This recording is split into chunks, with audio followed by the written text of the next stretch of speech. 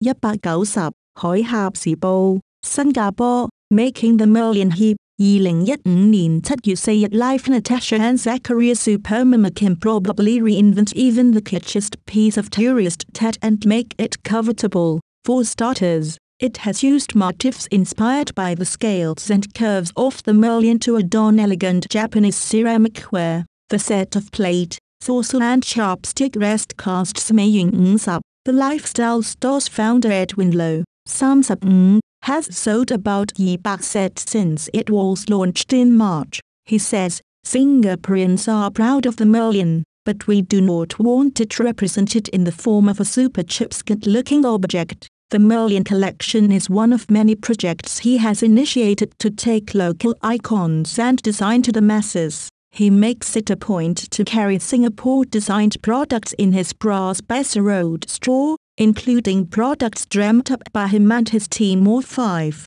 He has headed the Singapore Icons Studio project, which brought together 5 other local designers to create a series of quintessentially Singaporean images for crockery made by Japanese company Kihara. He sold thousands of pieces from the collection and won the President's Design Award for Design of the Year in 2015. For Singapore's Jubilee year, he is designing SG collectibles that reflect Singapore's heritage and quirks, such as erasers which can be stacked to form an HDB block and a merlion plushie. Mr. Low, who has a Master's in Industrial Design from the National University of Singapore and taught Experience and Product Design at Singapore Polytechnic from 2008 to 2011, says, being a Singaporean industrial designer, I often question how I can enrich the lives of people here from the point of an object.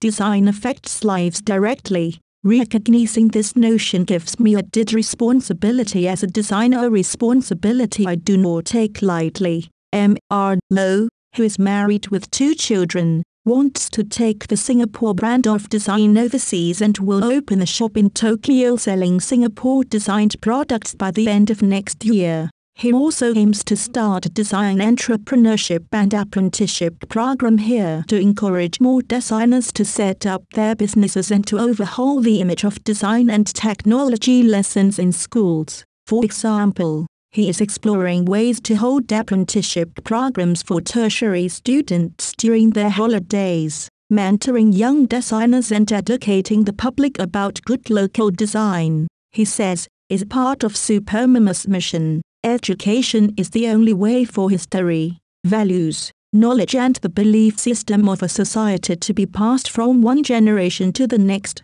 Without a medium to translate the messages, every generation will need to restart its engine and there can never be progress. At Supermama, we do not sell products, we provide design education for the public. So Yun Ho,